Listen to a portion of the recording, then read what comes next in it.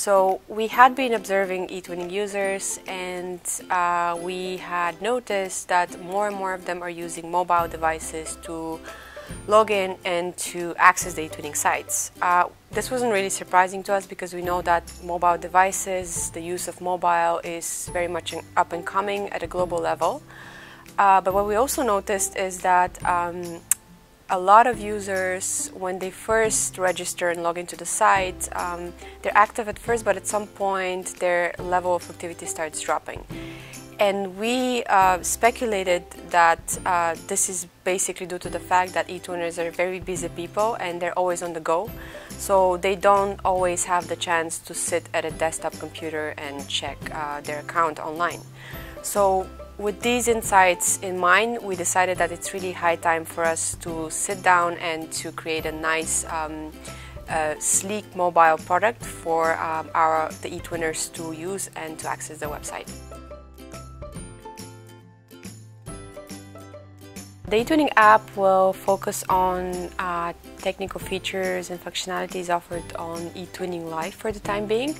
Its primary purpose will be to offer information on the go to users, information about noteworthy things that have happened on the platform, and also to allow them to perform some basic actions such as approving or rejecting a contact request or a group invitation or a project invitation.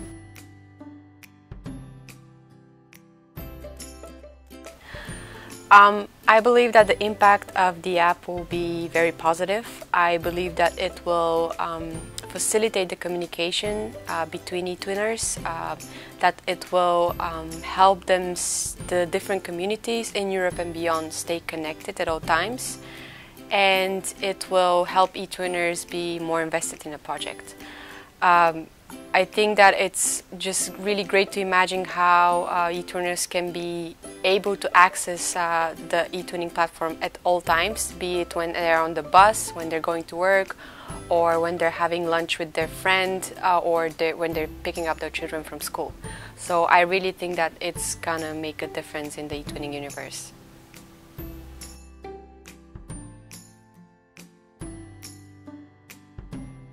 The eTwinning app will be available for mobile devices and for tablets.